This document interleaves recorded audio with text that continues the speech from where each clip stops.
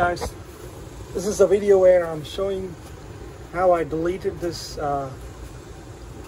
fuel selector valve from my Ford with dual fuel tank. So this one's got the electric low pressure pump option where there's a in-tank fuel pump in both the front and rear. And here's the valve that selects between the front and rear tank.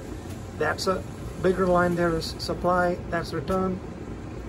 For the front tank, that's for the supply and return for the rear tank, and that's what goes to the engine.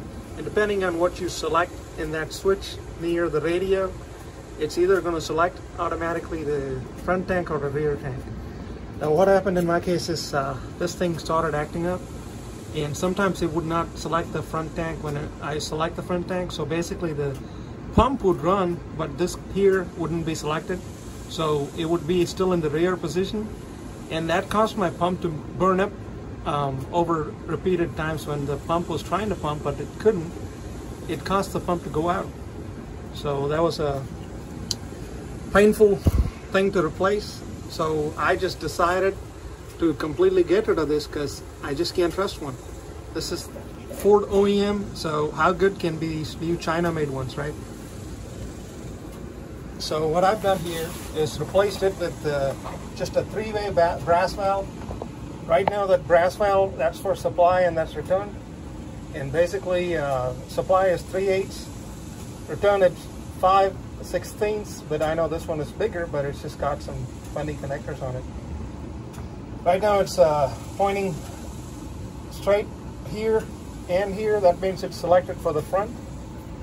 And the return is the rear is closed here because both of them are pointing opposite. And this is what I've done for the selectors, doing the job of also connecting the fuel sending units. What I've done here is just hooked up a manual switch. Right now it's selected in the front position. So basically what that would do is connect the red and the black wires. That would send signal to the fuel gauge that it's selected the front tank. Now if I change the switch position to rear, it would connect the yellow and the black wire, and basically that means it's going to tell the fuel gauge the rear tank is selected. So these two other ones that are here are not used anymore because that's what controlled the old selector valve. I'm not using it here. So it's pretty simple. And I mean, this can't go wrong, you know. So all I need to do is now put some electrical tape around this and zip tie it somewhere so it's, you know, away from the road. There's the finished product. So I've got the electrical all sealed up, and there's no power coming here. In fact, there's probably just one fuse that runs here that I don't think even needs to be used for anything else. So I might just pull out that fuse, but that's supply, that's return. Everything looking good. Well, you might ask, what is that then gonna do from now? It's still gonna be the power source for the fuel pumps. Basically, moving it from front to back. We'll change out this relay here. So this truck has,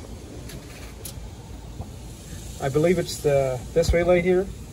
It's gonna still send power either to the red wire or the brown wire on that side, depending on which selection you make. So that, I wanna just leave it like that. So all I have to do is make sure that if I'm selecting the front, that I have the valves, the manual valves in the right position, and then I should be good to go. Because what happened is, I would flip it to front, and then the selector wouldn't switch sometimes. No, it wouldn't do it all the time, sometimes.